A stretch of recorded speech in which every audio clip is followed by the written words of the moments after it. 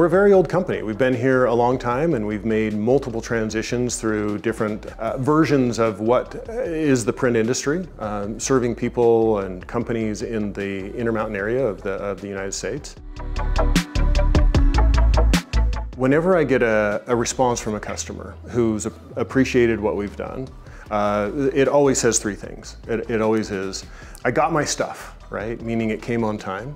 It looked great. And thank you to fill in the blank. We're commercial printers. Quality is critical to us. Image quality in particular. If we can't produce beautiful images on beautiful paper, then we've lost our craft. That's what our customers value. I would say trust. We have an ad campaign that includes a number of our people that work on our products every day for our customers. And we call that campaign Trust, because at the end of the day, our customers trust us to carry out their work. We rarely put our name on anything that goes out the door.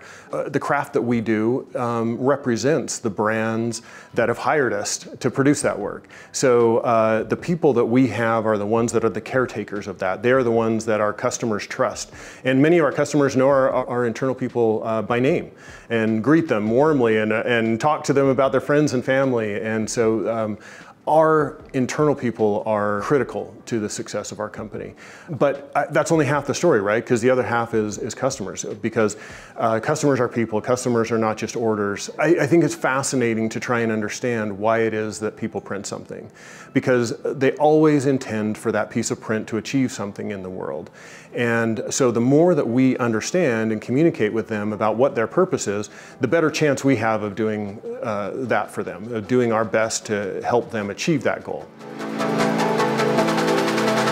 I think that I really do have a passion for what we do. And again, it's not because the nuts and bolts of running a business, it's not because of particular equipment or anything like that. It's really, my passion drives from seeing print in the wild, doing what it was hired to do, why someone invested into creating that piece of print. And so for me, I really enjoy that part of what I do.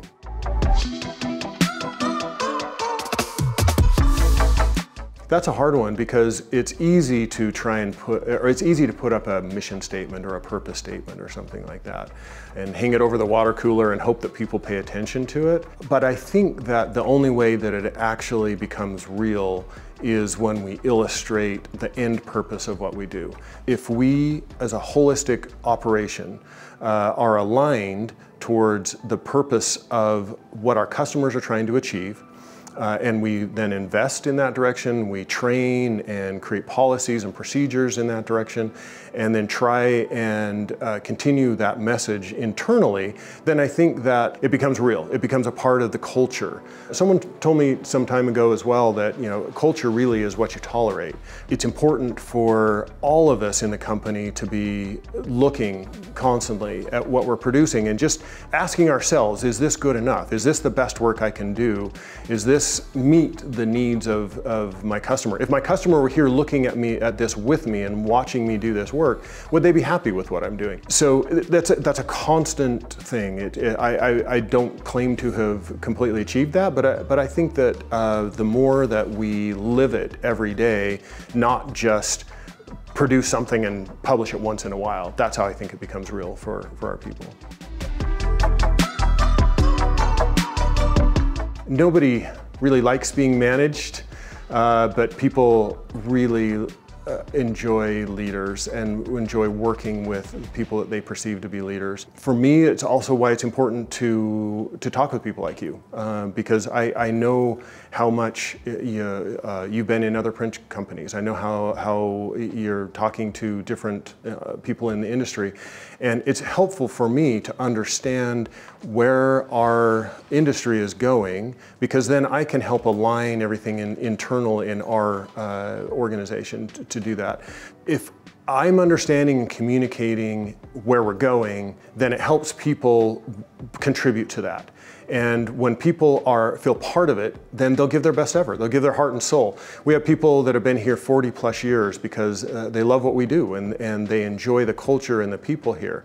And so I think that it's up to us to lead the people in order to want to do that.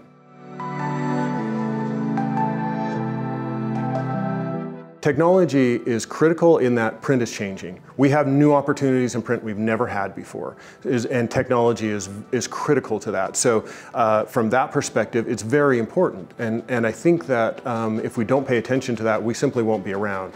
The flip side of that is that for my customers, for the most part, the individual technology that those of us as printers get excited about, they don't care at all. It makes no difference whatsoever to them. What they're interested in is exactly what I said before, which is they want to know, is my stuff arriving on time? Is it beautiful? You know, is it expressing and going to do in the world what I had hoped it would do? And so my customers are very, very technology agnostic. They want it to be beautiful. For the most part, we don't talk a lot about machines in particular, or speeds and feeds. We talk a lot more about opportunities. I think the opportunities in almost all cases are coming from customers. They're coming to us with ideas of how to produce something. And it's exciting when that lines up with our technology. It's exciting when we have something to offer that might be slightly different or help them achieve their goal even at a better way. But for the most part, technology doesn't matter a lot on the outside, and on the inside, it does.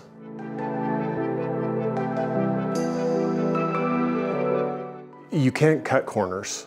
So as soon as you choose a cheaper ink, as soon as you try to do something that costs a little bit less, but that your customer will notice, that will never pencil. In the long term, that will never pencil. We do have a good reputation in the markets we serve, and I appreciate that. I absolutely love that when people tell me that. And I will say that I think the business model is changing a little bit as well, in that people are looking for that. And so we've had a significant increase in inbound interest in what we do. Only because people have heard through word of mouth, or maybe even some of our marketing, right, that we're very interested to try and do a good job for people. And honestly, we get lots of opportunities when other printers don't do well, when they do cut corners or won't resolve an issue. And that's an important element as well, because stuff happens in print. And so what I found over time is that the quicker you communicate and the faster you try to resolve, you will actually build trust out of problems that occur during the process. And if you try to avoid it, or you try to escape responsibility from it, that trust will erode, and then you won't enjoy repeat business, and you might even have damage in the market from what people will say. I think it's just mostly a straight up human value of trying to treat people well, communicate with them often, let them know when there are problems, and invite them to be part of the solution where they can. And some people don't take to that well, but most people are happy to just know and understand, and they might be disappointed, but then they'll turn around and be happy to be part of solving the problem.